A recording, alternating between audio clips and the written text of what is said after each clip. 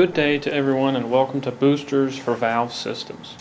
Today we will be going through the purpose, operation, and how a volume booster improves system performance. First, the purpose of a volume booster in a valve positioner system is to achieve a higher flow than could normally be achieved with a positioner alone. Most positioners have very little flow, and to increase the speed at which a valve can reach a desired position, a volume booster is employed. Here you can see a cutaway of a model 4500 volume booster with and without the bypass valve. As you can see, with the bypass option, a passage is made from the signal chamber to the outlet port of the booster. The bypass adjustment is made by turning the adjustment screw to shrink or expand the proportional deadband and deadband zone. It does this functionally, but actually the differential pressure characteristic is modified by the adjustment of the bypass valve. With a valve system, the booster will receive a pneumatic input from the positioner, and this forces the signal and control diaphragm down and opens the supply valve to let air pass to the outlet port. Essentially, it is the same when reducing the set point. The booster receives a lower signal, and this time the diaphragm assembly moves upward, unseating the exhaust valve, relieving the pressure to the desired set point. Next, we will move into what Fairchild has to offer in the realm of volume boosters for valve package systems. We offer a wide range for many application needs. To begin, we have the Model 20i, which is a CV of 1 and flows up to 45 SCFM. The Model 20 comes in port sizes of 1/4, 3/8, or 1/2 inch. The Model 20, along with all of Fairchild's volume boosters, has a maximum supply pressure of 250 psig and a maximum output pressure of 150 psig.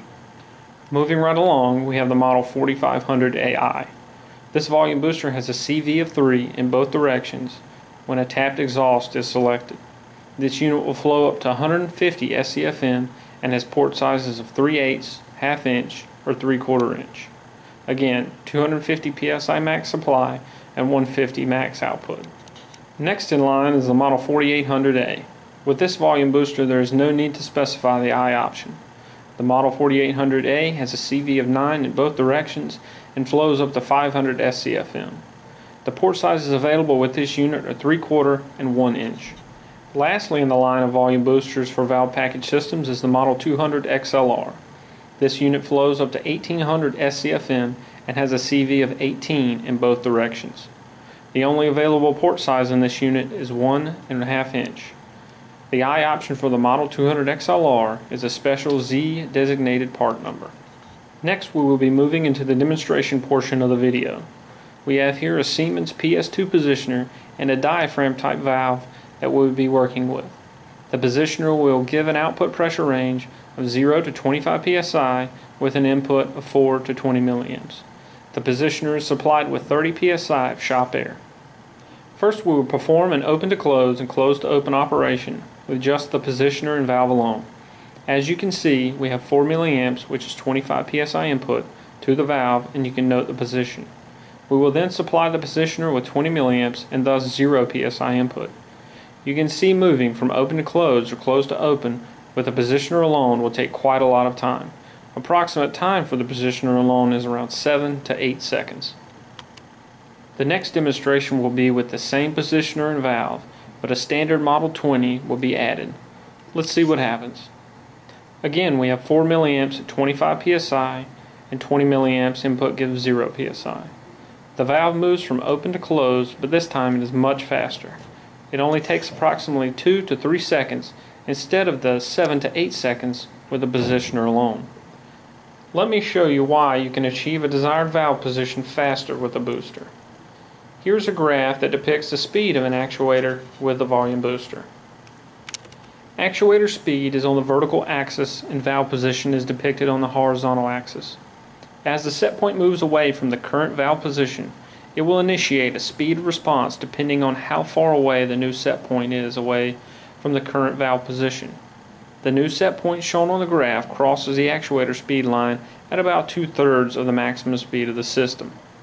The maximum speed is a function of the flow capacity of the volume booster and the size of the actuator. As shown in the graph, the speed capacity of the valve positioner is small compared to the speed capability of the volume booster. Faster speeds can be achieved by using a higher flow capacity volume booster or multiple volume boosters. We do, however, encounter a problem with the standard Model 20 when placed in a valve positioning system. The problem is not speed, but overshoot. As seen here, we will go incrementally instead of fully open and closed. As shown here, the valve has begun to oscillate. This is due to overshoot. The overshoot is a product of the responsiveness of the positioner and the volume booster. To overcome this oscillation, the responsiveness of one of these will need to be dampened. This moves us into our next and final demonstration with the positioner, valve, and Model 20 with the eye bypass option. Again, you will see 4 milliamps producing 25 psi and 20 milliamps producing 0 psi. Again, moving from full open to full closed, or the opposite, the time is 2 to 3 seconds.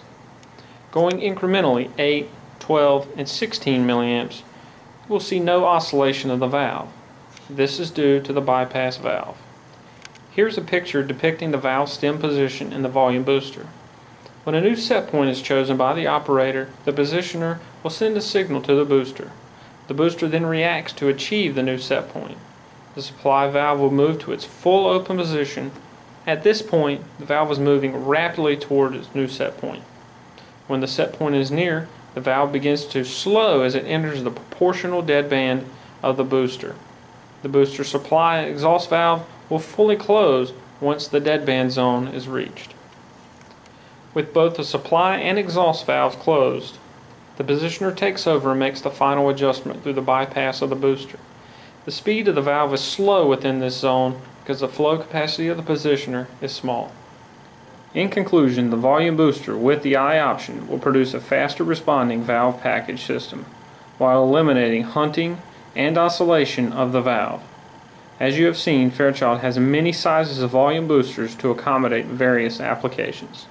If you require a quality, rugged, and precision volume booster for a valve positioner system, let Fairchild fill that need. You have world-class customer service and technical support at the ready to serve you and your customers. We at Rotork Fairchild would like to thank you for watching today, and please don't hesitate to call for assistance with all your pneumatic needs.